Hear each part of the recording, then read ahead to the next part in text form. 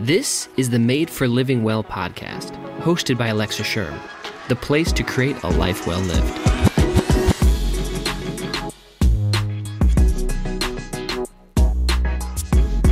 Welcome back to the Made for Living Well podcast. As always, this is the place where I believe you were made for living well.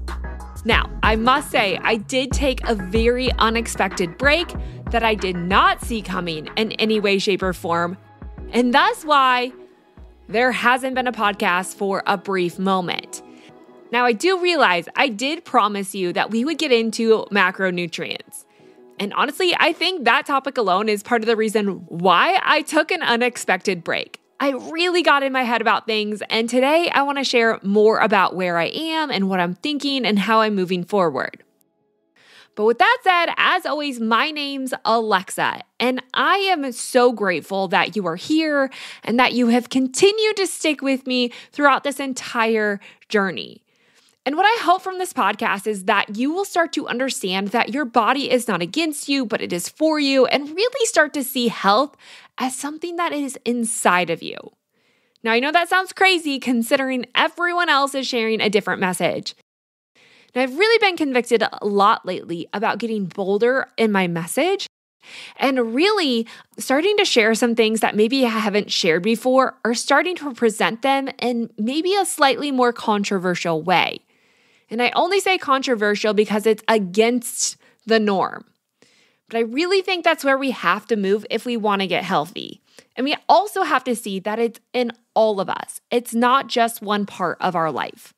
So in the coming weeks and months, I'm going to shift the narrative a little bit here. I'm going to maybe shake things up. And I hope that you'll stick around because I think you're really going to find value from this podcast.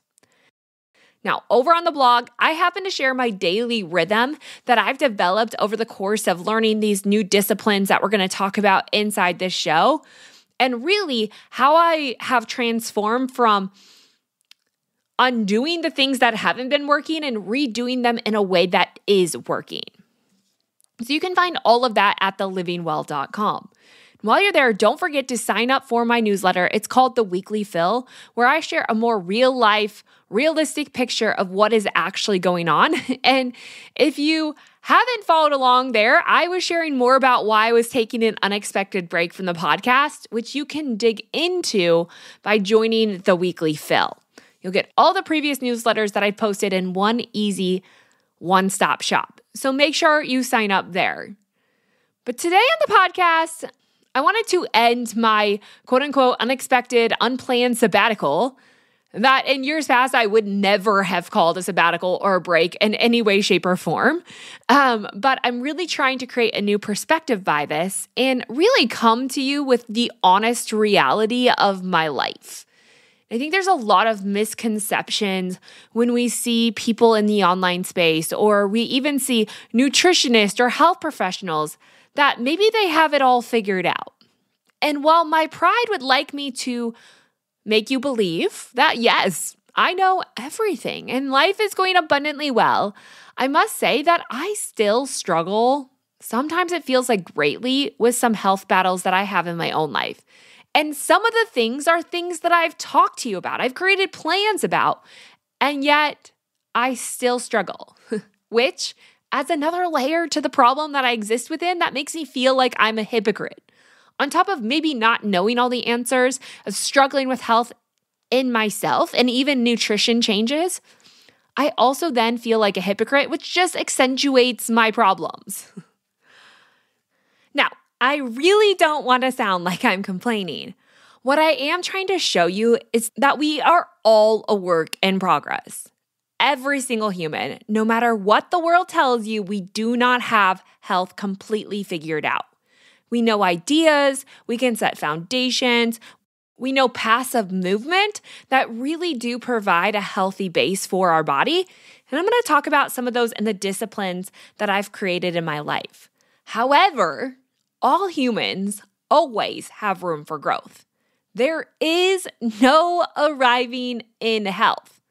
Maybe in the sense of just being able to live it out daily, like you are healthy when you can just take the necessary action. But I think it's unrealistic and even irresponsible for one to tell you that you are going to get to a place where you are free of all existing problems. Whether that is your relationship with food, or whether your indulgences and cravings, or getting to a place where you're literally at a healthy weight forever. Life is seasonal. It's always changing. And thus it requires us to continually move with it. That's why I fully believe health must be defined as a movement, an action. It's something you do in the daily. And that doesn't mean that life is always going to be sunshines and rainbows. It's not going to be perfect all of the time. But it's when you get into those imperfect places, when you come upon the struggles of life, that you can start to really go back to those disciplines that you've established and use those, knowing those things help you to stay grounded and help you to move forward and help you really to rebalance your body to get back to that state of thriving. So I say all that maybe to make myself not feel so bad for what I'm about to tell you, but I know I shouldn't feel bad because this is the existence of humanity. Again, we are always going to, in some way, shape, or form, go through periods of life where health is just hard. And I feel like this summer, I went through a little season of that. I really came into the summer with great expectations. I started the Nourish 30 challenge. Things were going really well, and I really did develop a lot of discipline from that. But in the process of that, I did have this unspoken expectation that I think so many of us live with when we start something new and we really go all in and we really just surrender our life to the process of getting well. And the results maybe just don't happen in the way that you think they should. And that's really what happened to me this summer. I mean, there's a multitude of things that maybe I can't even express into words, but I can tell you the last month, I really started to struggle with the opposite of what I thought I was going to experience this summer. I really started to feel heavy. I started to feel inflamed. I started to feel bloated.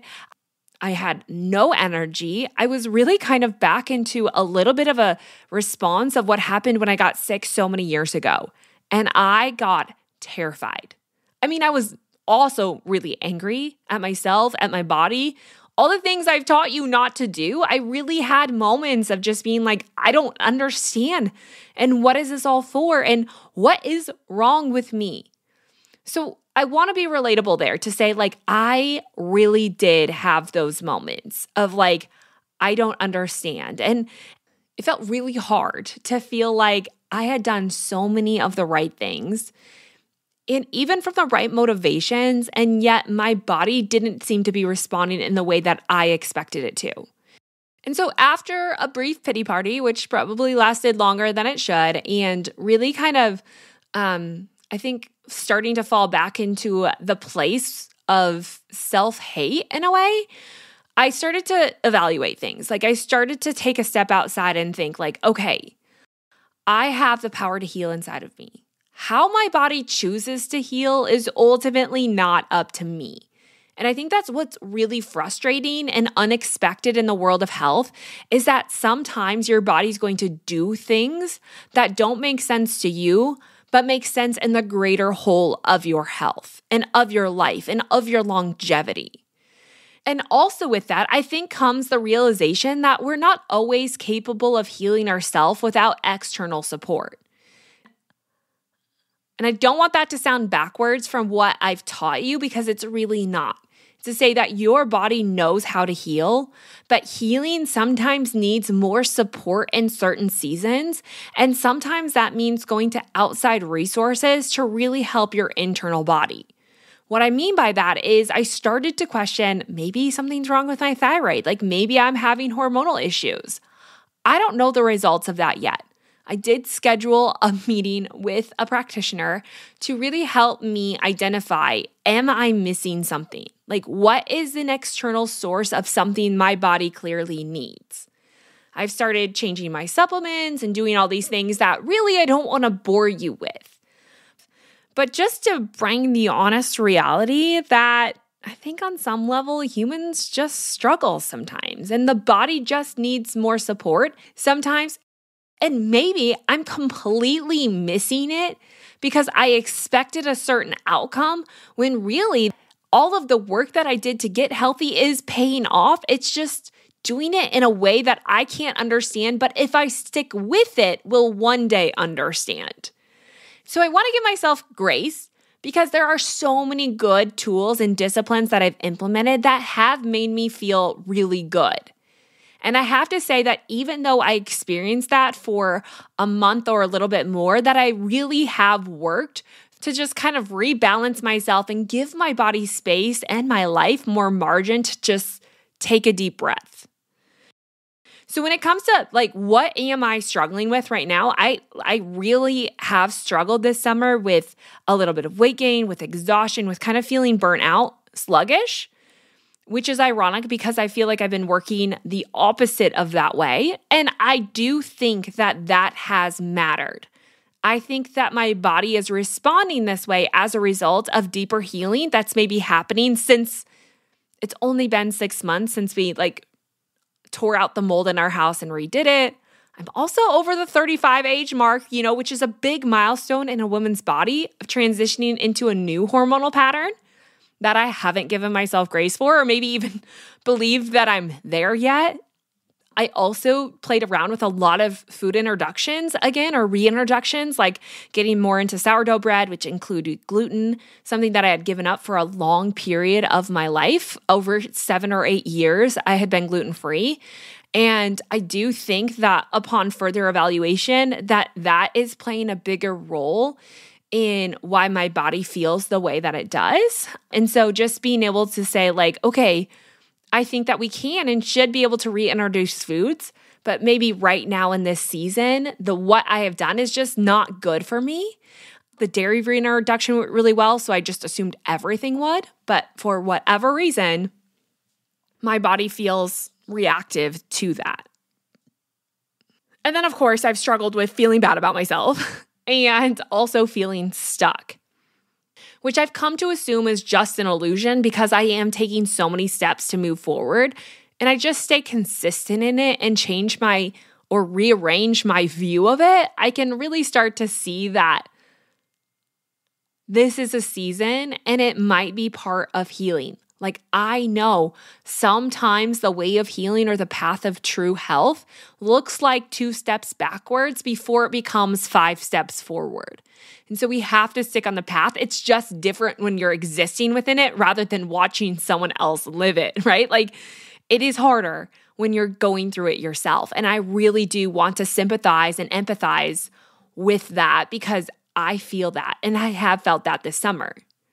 But with all of that being said, I still have to come back to the principles and the foundations that we've established here, especially amongst the latest podcast, Health School, and all the ones that came before that, is that your body, my body, was made to heal. It knows how to heal. And as long as I'm supplying the support, it will do that. Sometimes, again, that just means humbling yourself to be I need to go to an outside source to help me see what I'm not seeing. Or I need to go to an outside source to help hold me accountable to actually nourish my body well. And sometimes that means I need to throw away the plan and the system and just get back into what does my body need, into the self-awareness to know what is it that is going to help me heal. With that said, I did, upon further evaluation of my life, start to recognize that while there are plenty of things that I would love to change and things that I've struggled with, we cannot get so lost there. We cannot stop at the problems because as long as we focus on the problems, they will continuously exist. I can tell you that the more that I emphasized how I was feeling with my weight and feeling insecure, the more insecure I became and really the heavier I felt. That did nothing to help solve my problems. It only accentuated my pity party. So needless to say, I did go back to, okay, I have to reevaluate. I cannot be here. I do not want to be here. I know this is maybe normal human behavior. And while it's okay to go through periods where you're not okay, I don't think it's okay to stay there. And I think that's really the key in all of life. It's not about not going to the hard places or not experiencing the hard things or not having moments where your body is sick or tired or burnout, but it's really getting to the place where like, it's okay that you might be there, but we cannot stay there. And that is really the work that I've done and the work that I hope that you are doing. This is the work that matters. And for me, those became the wins that really started to overshadow the things that I'd struggled with. And some of those wins, again, are just creating that new perspective on healing. Like understanding that healing isn't linear, it's not perfect, and it doesn't always make sense to our logic. Just like why cutting calories doesn't work, even though it seems really logical that if you consume less than you burn, you should lose weight, right? You'll burn fat. Logic says that makes perfect sense, but reality says that rarely works. And it's because we don't always understand or see or even comprehend at the cellular level what our body is doing to heal. And so we have to give our body grace and also trust it on some level that it is doing best with what it has. And as long as we're providing the right basis and foundation, it has plenty of tools and resources to thrive. And it will thrive in the process of getting well. So I have a new perspective on healing, which just says like, we've got to stick with it. We've got to build consistency and we've got to see the good even though we're going through hard things. Now, with that being said, I also read a really interesting book that started to transform, or maybe I don't want to say transform. I really had a good understanding of like hard things are really good for our body. And this season of maybe hard is really good for my own personal growth. But I read an interesting book that I don't know that I fully agree with, but I think it's good to expand our horizons and see outside the common box. It was called Bad Therapy. I'm going to break it down in a later podcast, probably newsletter episode. I think it's worth reading for sure. Even though, again, I don't fully agree with everything that she says. But with that being said, she did make this big overriding statement, not to give a spoiler alert, but the idea is that we are creating a weakness in humanity. Like we are coddling ourselves and we are creating such safe environments that our body doesn't respond well to anything that might be a threat, even if it's not really a threat. Like basically we're weak, we are overly sensitive, and we really live and exist as victims. Now I'm paraphrasing. She didn't exactly say it like that. But essentially she's saying like the more that we talk about our trauma and the more that we fixate on our trauma and the more that we fixate on our pain and our problems, the weaker that we become. Like it really doesn't have the value in healing that we think it does. Now again, right or wrong, we could argue that all day long. But I do think it opens up a valid point of like our goal should not to be rehashing problems and really trying to create this comfy sort of life.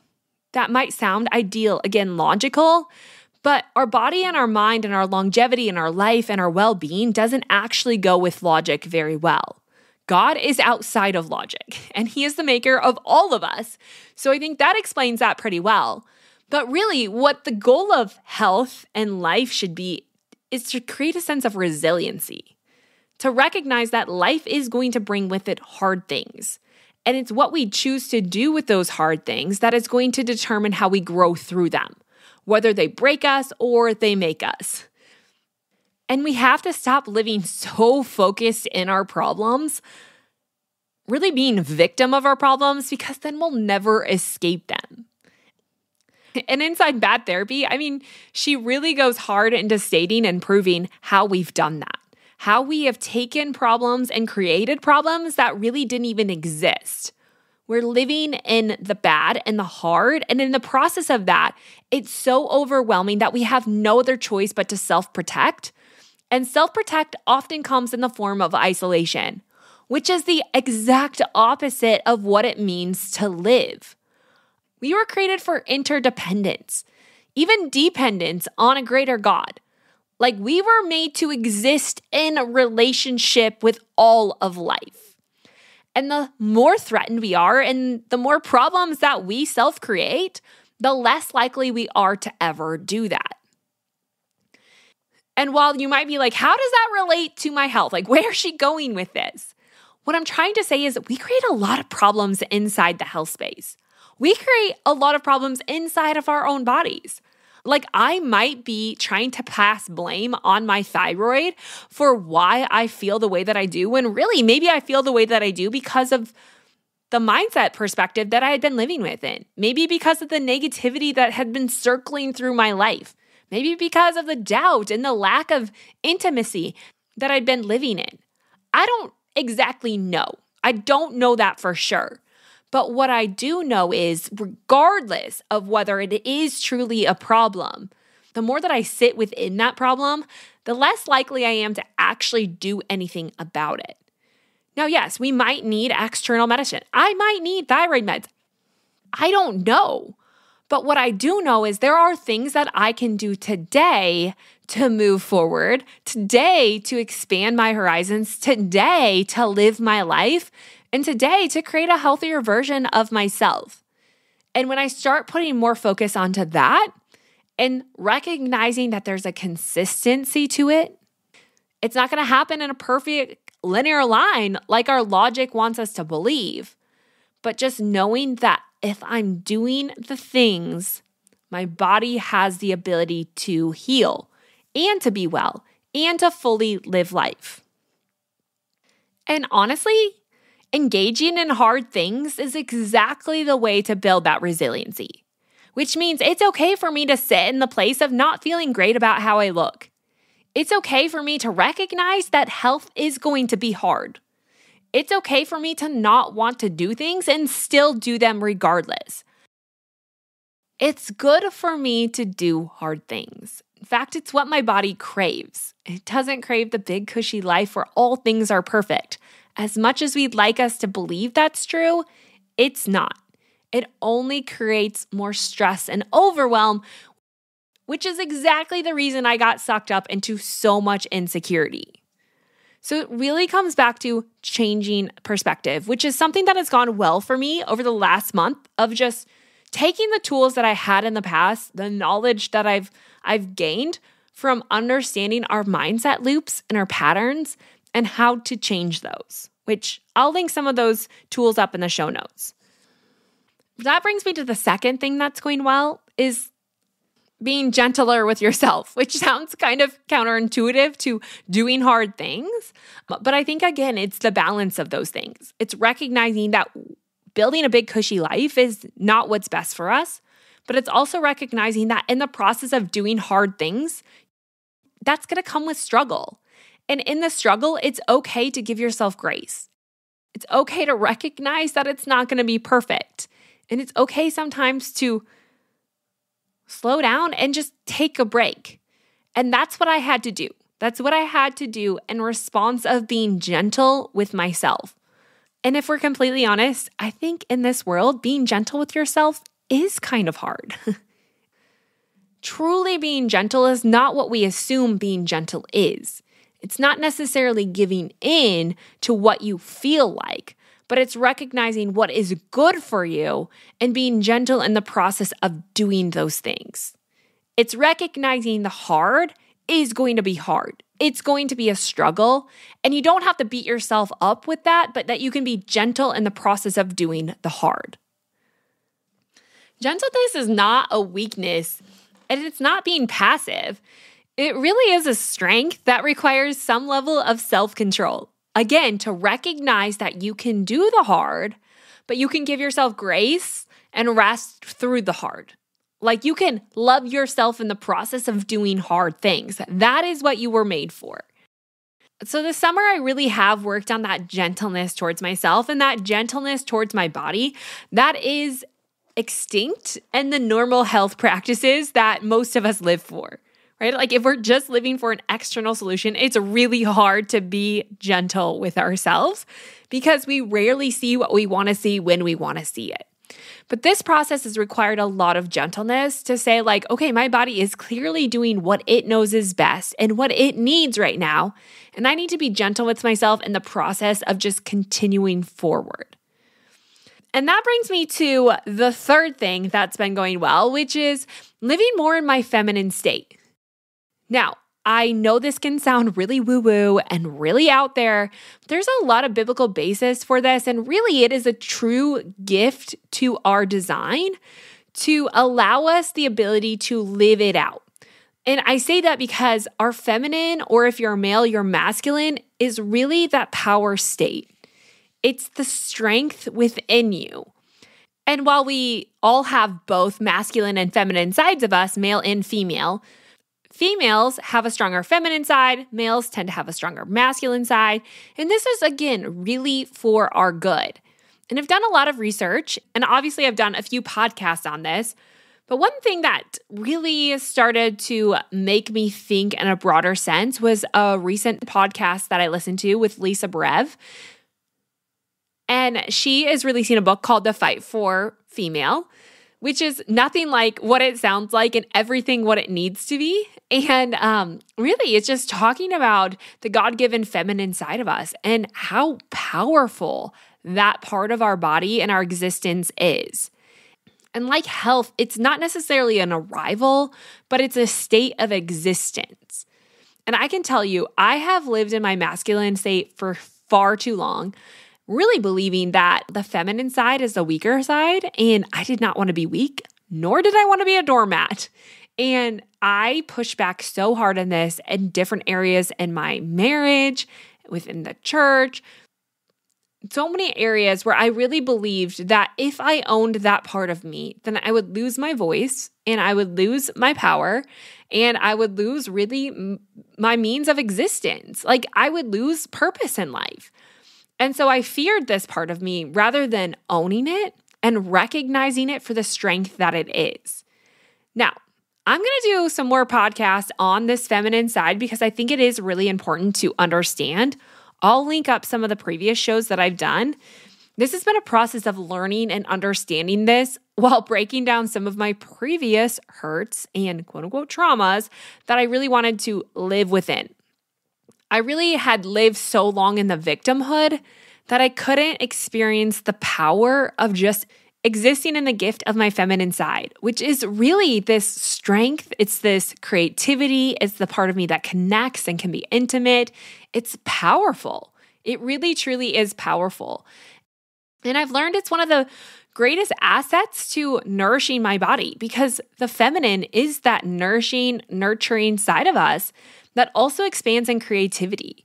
So it's allowed me to take certain tasks that felt like tasks and turn them into this art of creating nourishing meals for my body, and this art of moving my body in a way that feels good, and the art of being in connection and intimacy in different relationships. It's really changed my view of so many things, and it softened me to see the interconnectedness of all of life rather than just health and the black and white. It's like allowed me to see outside of myself, essentially. Which is a great place to be because the more that we focus on ourselves, the more problems we're going to see and the more likely we are to enter into that victim side of ourselves. And that victim side does nothing good for us. And the last thing that has gone really well that I really want to give myself credit for is building healthy disciplines. Again, the word discipline, I used to have a lot of resistance to. And I think it's because I'd lived and understood discipline in the unhealthy form, more like punishment. And that's not what discipline is at all. Discipline really is the loving action, the guiding force that just helps you to continue taking steps and moving forward on the path that is actually going to expand your life. It's going to keep you on the straight and narrow, similar to boundaries. It is there to help you. Disciplines, to me, are similar to our rhythms of life. And I think our disciplines are what create our rhythms or what help change those rhythms or patterns that exist within our life. An unhealthy pattern might be oversleeping in the morning, which might be a result of not going to bed on time or not getting deep sleep. And out of that, it can quickly become a pattern. Now, one of the best ways to break a pattern is with a new pattern that must be created through a new discipline. So if you have a pattern that you don't like, the best way to overcome that is to get disciplined in an area that is going to help nourish that part of you. So like if you're not sleeping well or going to bed, then you create disciplines around your bed structure. This is the idea with disciplines, that it's not a punishment or something you feel like you have to do, but something that helps remind you of what you should be doing or need to be doing in order to live your best self. I like the idea of disciplines. I think we need to talk more about it and really change our understanding of it, because disciplines can quickly become something that you beat yourself up with. That's not it at all. Again, it's not a punishment, but it is something that has created a foundation that when I start to waver, it can really reground me. Like it can really help me and hold me in a place of moving forward in health, even when life feels really overwhelming or I start to feel really unhealthy. Even when my body struggles, this is what can help ground me and bring me back into balance. And so I've worked hard the last few years on developing healthy disciplines, but especially so in this last year. That's why I created that Nourish 30 challenge, was to help you also create healthy disciplines.